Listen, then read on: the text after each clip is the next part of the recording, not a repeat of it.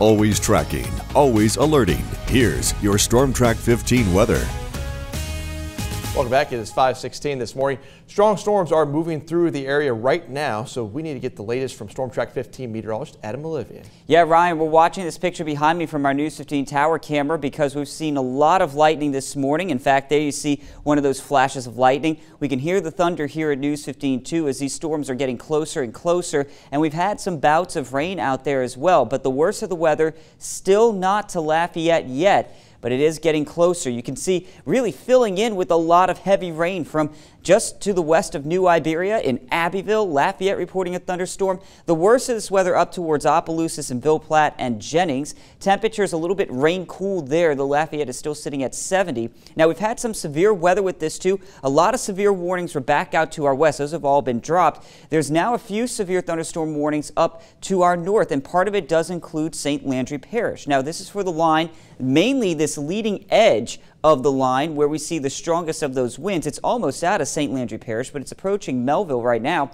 But still, that continues until 5:30 today. You can see that line stretches back down through Opelousas. It is just pouring there right now into Karen Crow as well, Sunset, Grand Coteau, seeing some of this as well. And you can see that back down to the south and west into Acadia, Jeff Davis parishes. Still a lot of heavy rain building on back. While the severe threat is really out ahead of this, you still have a long way to go before this rain is done, which means flooding could become a possibility in places like Crowley and Rain, even over towards Dussault, stretching down to Gadon, Kaplan, back down to New Iberia. Big storm about to roll on in. Here's the heavy rain entering into Lafayette and Youngsville as we speak. Now, the good news is this line is very progressive, meaning that it's moving along quickly. So we're not expecting this to kind of stick around like what was the case yesterday. Some models said that this may be around through midday. But the worst of the weather, you see by 7 o'clock, should be east of the area. Now, that doesn't mean the rain is done. We're likely going to still see some lingering heavy rain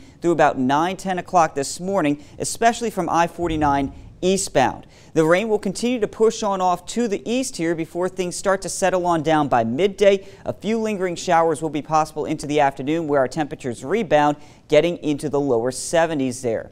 For today, a severe risk mainly exists east of I-49 because those storms are moving pretty quickly here. Low-end risk. A spin-up tornado, some damaging winds, and there you can see the flood threat is kind of the greatest issue from this system. So remember, now's a good time to download that News 15 weather app to get those weather alerts, radar, all that stuff as we track these storms through the rest of today. Lower 70s for daytime highs as we rebound in the afternoon. Tonight, a little bit cooler into the upper 50s. And then for your weekend, as we change the calendar over, we stay dry. Temperatures in the 70s both Saturday and Sunday. A few lingering showers possible early Saturday morning. But to welcome in 2023, we are going to be cool and damp. A few clouds in the sky out there. And then after the fireworks go off at midnight, some fog will likely develop around the area. Next week, we're focusing on Monday and Tuesday, Monday afternoon into Tuesday morning for another severe threat for our area before finally we get rid of this wet weather and see some cooler times there for the middle part of the week. Thank you, Adam. Yeah, obviously download that app or just stay tuned to News 15 throughout the morning as Adam covers this storm rolling through our area. We appreciate you.